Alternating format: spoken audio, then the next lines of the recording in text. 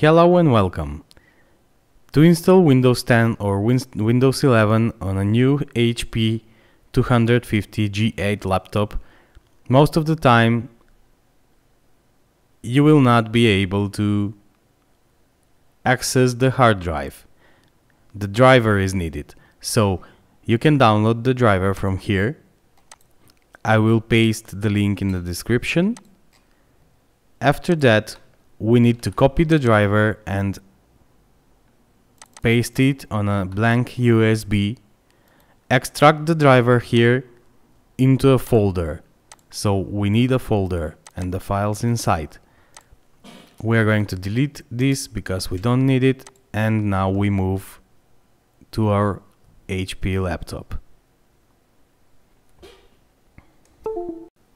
Here we are on the laptop now. We need to plug the USB into the laptop.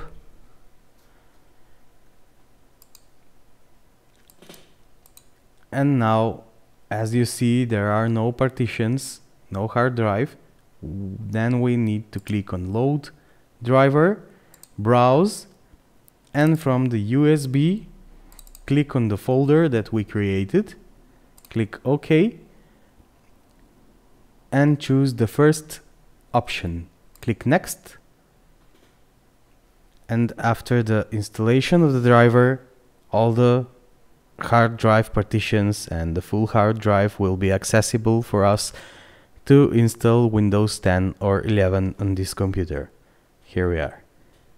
Thanks for watching and please subscribe.